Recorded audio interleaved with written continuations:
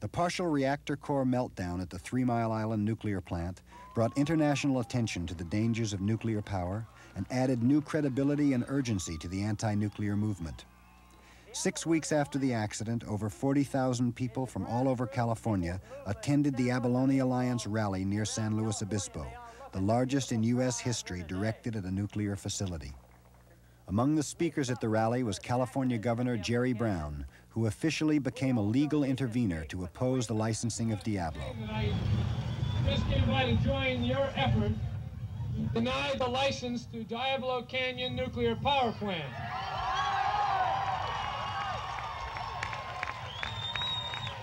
I not only call upon the NRC to deny the license, but serve notice that I personally intend to pursue every avenue of appeal if the NRC ignores the will of this community.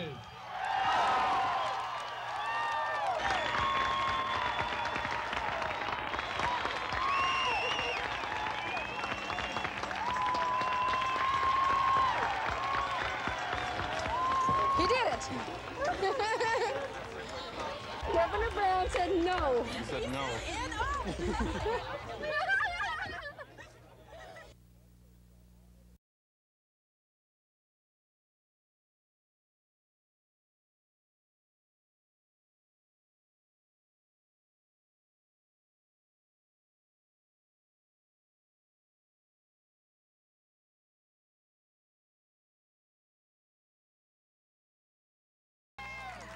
A lot of us want to do an action at the gates of Diablo as families. Some of us want to commit civil disobedience, and we are trying to figure out how to do that as family units, and how we can most effectively say to the NRC that we as people who live here in this community don't want Diablo to open because we think that we really believe that it's very unsafe for us.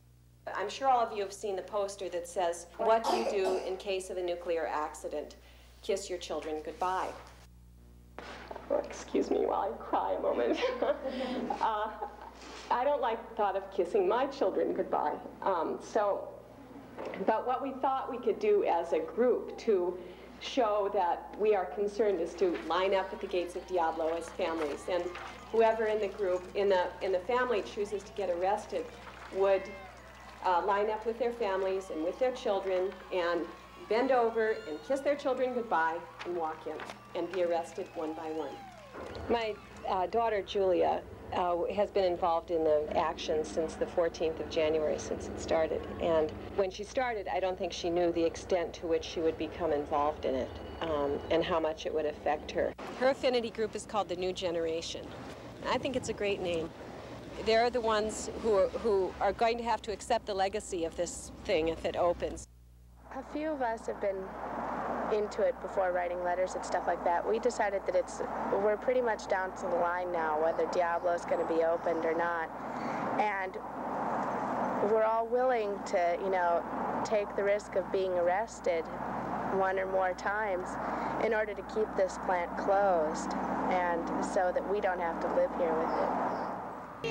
I feel a little bit apprehensive. I'm really nervous right now, but last time I got arrested, I was really nervous.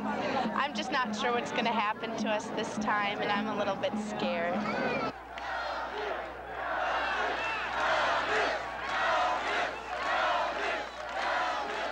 you fail to immediately disperse and leave the property, you will be arrested.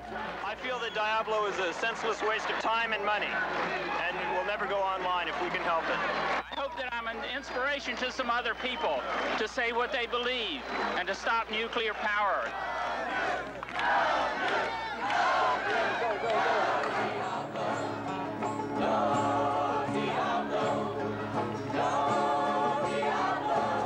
I'm really afraid of this power plant. It's got too many faults. It's radioactive. Once they start it up, there'll always be that low-level radiation coming out of there that will affect my life and will probably affect my children's lives.